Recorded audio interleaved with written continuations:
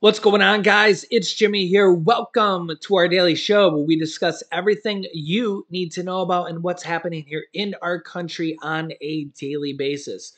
We're going to have some big news coming out here about inflation and interest rates being raised here. I'll give you some early news on that. Also, President Biden makes a big announcement here that I'll give you the details on here in this video as well. We got a lot to go over here in this video, and I'll catch you up here right now. So if you're new to our channel, make sure to subscribe down below so you don't miss out on new videos here, and click the bell icon after subscribing. Also, thanks so much for liking and sharing these videos. Let's jump right in. We're going to be getting a big announcement from the Fed about inflation and probably raising interest rates here yet again. That's right. I will keep you up to date here. The Federal Reserve and Jerome Powell, the head of the Fed, has a meeting coming up here in at the end of January, basically, and we're getting the interest rate or the CPI data, which is the inflation data here. Take a look. Inflation top of mind for investors as the Fed continues to raise rates. But that said, are there signs that things could be slowing down here? Our senior economics reporter, Steve Liesman, has more. Hi, Steve. Good morning, Morgan. Some new data we have suggests tomorrow's inflation report from the government could be soft with a possible negative headline number, and it would join other private sector data we've been following and suggesting some easing in inflation. The State Street Price Stats Inflation Index, it's called from prices on the web, falling 0.3% month to month for one of its biggest drops since the pandemic. Not surprisingly, it was driven by a sharp decline in fuel prices, along with apparel as well. Other sectors like food, they look like they were bouncing back towards the end of the month from a soft November. But the monthly decline pushing the year-over-year rate down to 3.9% from a high of about 6% in the summer. It's been running below the CPI. You can see there year over year, but generally tracks in the direction of it. No guarantee, of course, the CPI tomorrow will follow this data. But it's not the only inflation indicator trending down. We've been looking at these price indices inside a bunch of the survey data. The ISM services price index down 17 points from its peak in April 2022. ISM manufacturing price index down 53 points. And the NFIB percentage of respondents who are raising prices down 30 points from the peak in November 2021. Falling inflation data could explain why the market isn't following the Fed. Barry Knapp from Ironside Macro says it's because Fed Chair Jay Powell's case, the one that says rates need to rise because of rising inflation in core services. Knapp says that is falling apart. He sent me this data, the measure on which Powell focuses on. Looked at on a 3-month annualized basis, it's fallen every month since peaking in June at 12% and now stands at just 3.17%. The result is the market pushes rates lower because it has to believe at this point the Fed's done enough and inflation is easing. Fed officials, they kind of acknowledge the progress, but they've stuck to their hawkish comments about higher for longer when it comes to the outlook for rates. Morgan? So we actually could see month over month negative inflation data. Well, this is some early indication to that. What do you think? Are you seeing inflation come down here? Now remember, this is based on last month's data, where we did see gas prices come down significantly, and gas prices have trended up a little bit since then. They've kind of held off, thankfully. So we were seeing gas prices rise here, and thankfully they stopped. Thankfully. Because we were seeing gas prices start to rise pretty significantly, and that wasn't a good thing. And thankfully they've stopped, which is good. So we're at about the price of where gas was a year ago. Gas was $3.30 a year ago. It's $3.26 now. So we're pretty stagnant on gas prices, being about the same as they were a year ago. Yeah, about the same as they were a month ago as well.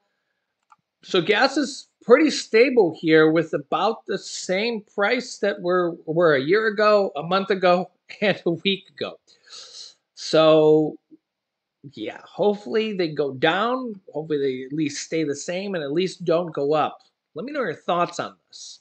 Oil prices, though, have been kind of trickling upwards. They were around $70 a barrel, and they have kind of gone up here. It's $77 a barrel for WTI crude, $82.50 for Brent crude. We've seen this kind of because Russia and Europe has, they've kind of stopped buying oil from each other. So we did see oil basically go up almost $10 a barrel since we've kind of seen that issue here because of a shortage in the market. Remember, these are worldwide oil prices, so they do affect the United States here. However, we have seen natural gas prices plummet. Remember, this was around $7 a unit. They've plummeted down to $3.50 a unit. So natural gas prices have come down significantly if you use natural gas to heat your home or in your home at all. So that has come down pretty significantly. Also remember here that natural gas is used for about 40% of electricity. So if you've seen natural gas, or if you've seen your electricity bill go up here in the last year, that is because 40% of electricity is produced by natural gas. So we have seen it come down here recently in the last few weeks, but this price can fluctuate very, very quickly. I mean, it goes up, it goes down almost in the drop of a dime within a week or two. So it has gone down here pretty significantly. In fact, here's a chart of natural gas prices. They're at a one-year low. So we had actually peaked here in August, even September, over $9 a unit. Okay. Yeah, so as late as September at $9 a unit. Now, I know I might be in the way here a little bit. We're in January all the way down to $3.50 a unit. So we went from $9 a unit in September to $3.50 a unit. So yeah, you can see how much this can fluctuate pretty quickly. So if you use natural gas to heat your home, or remember 40% of electricity comes from natural gas. So this is, if you've been wondering why your electricity goes up so much, it's because a lot of it literally just comes from fossil fuels like natural gas, 40% of it. Yeah. So now remember, it doesn't mean your electricity bill is just going to drop 40% overnight. If there's anything we've learned, just like when oil prices drop, we don't see the prices at the gas pumps drop immediately. This is one way big oil companies kind of get you. Just like pharmaceutical companies, they don't quite pass on the savings to us immediately if we've kind of learned, right? So hopefully we'll see electricity prices come down. The other thing is, if you've seen that graph, how quickly it goes up and quickly goes down, hopefully it doesn't spike back up here quickly either. But I'll keep you up to date here. But it's a good sign. The other thing here is that, people that have natural gas, sometimes you have these contracts where you're kind of locked in for the season and stuff like that. So, be aware of that. Let me know in the comments, do you have a locked in price for the winter season of your natural gas? Sometimes that's good. Sometimes it's not good. Sometimes you just kind of know what you're paying, which is kind of a good thing. But just because it's down now doesn't mean it will stay down. We've seen this with gas prices, oil prices, and now natural gas prices here as well. But at least it's down for now, which is a good thing. So I'll keep you up to date. President Biden extends the COVID public health emergency as the highly infectious Omicron variant XBB.1.5 spreads. Seems like there's an ever amount of variants spreading all the time. The Biden administration has extended the COVID-19 public health emergency as a highly transmissible Omicron subvariant stokes concerns that the nation may face another wave of hospitalizations from the disease this winter. And this also comes as China has more than 88 million people in Henan infected, one of their officials says alone. And remember, that is an absolutely enormous amount here. 88 million people. Oh my gosh, that is unbelievable, because when you look at US cases ever, we have had 101 million cases that at least has been reported. Remember that, if you take an at-home test and don't report it to anybody, well, it doesn't go to the official, cases, right? If you just take an at-home test and just look at it, it doesn't get reported to anybody. So we've had 101 million cases reported. That's about a third of the entire population of the United States. And we've had 1.1 million people die in the US alone from the virus. Okay, that's a lot of people, over 1 million people. I've seen a lot of comments in the comment section from people saying, yes, I have lost a loved one, I've lost a family member, I've lost a relative, I've lost a friend. So, my thoughts and prayers go out to, everybody here that has, been affected. And worldwide here, U.S. total cases, 665 million and over 6.7 million deaths here worldwide. That's a lot of people that have died here. Yeah, remember that our family here, we actually caught the virus from when we went to Disney for my wife's birthday and to take our son, who's 4.5, going to be turning 5 here at the end of April. We caught it when we went to Disney. My brother and his fiance and his side of the family actually caught it around Christmas, right before Christmas, and we actually haven't been able to see him since Christmas. We still have his Christmas presents and stuff. So the virus is still here. And remember that, we've had 101 million reported cases here in the U.S. Well, China right now, remember that they have over around 4 times the population of the U.S. in total. They have over 1 billion people. Well, now that they have opened up their country, one of their officials is saying that they have more than 88 million people just in the Henan district that are infected alone. So think about that. That's almost the entire amount of people that have been infected in the United States ever infected right now in China. That's how many people are infected. It's literally just like spreading like wildfire there.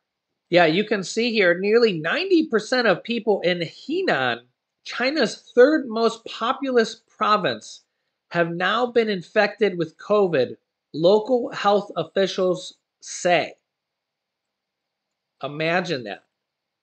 So they've opened up the floodgates there, and almost 90% of people are now infected. Wow. Provincial official, I'm not even going to try to pronounce that name, revealed the figure amounting to 88.5 million people are infected at a press conference. China is battling an unprecedented surge in cases after abandoning their zero COVID policies in December. The move followed a rare protest against lockdowns, quarantines, and mass tests. They did not specify a timeline for when all the infections happened. But as China's previous zero COVID policy kept cases to a minimum, it's likely the mass majority of their infections occurred in the past few weeks. He said visits to their fever clinics peaked on December 19th, after which it showed a continuous downward trend. However, though, they're still not reporting the data from the government. You can see the Henan provincial figures are in stark contrast to COVID figures from the central government. The official data from the actual government shows that only 120,000 people in the country of 1.4 billion people have been infected, and only 30 have died since the actual COVID policy shift. Authorities reported only 3 deaths in mainland China and only 1 more than the day before. So this is the problem with the actual overall government of China, is they're just not reporting what's going on, even though you know, we just have an actual report here that 88 million people were infected in just this one district alone. Now, remember here that even though the Biden administration has extended this public health emergency, it does look like SNAP benefits, the extra SNAP benefits here, I just did a video on this, are going to be ending. The extra SNAP benefits here are going to be ending here on, they will end nationwide after the February 2023 issuance. I just did a video here on this describing all the details on this. The temporary SNAP benefits put in place will end nationwide after February 2023. So I did a video here on this that I'll link you to with all the details on this as well, so you guys can get more information on that. So I'll link you to that video next here, as well as another video you can watch here. If you haven't yet, make sure to subscribe down below to our YouTube channel so you don't miss out on important details like this and everything going on here in our country on a daily basis. So click the subscribe button, then the bell icon after you subscribe. Is completely free to do so. Remember that new videos come out here on a daily basis every day at 10 a.m., 3 p.m., and 8 p.m. Eastern Standard Time. And I'll keep you up to date here. Also, thanks for liking and sharing these videos. Here's that new video about the changes to SNAP and Medicaid benefits coming out here. And here's my newest video on $1,232 checks going out from the IRS to millions of Americans here. So click on one of those videos next. Thanks for watching, guys, and I'll see you in the next video.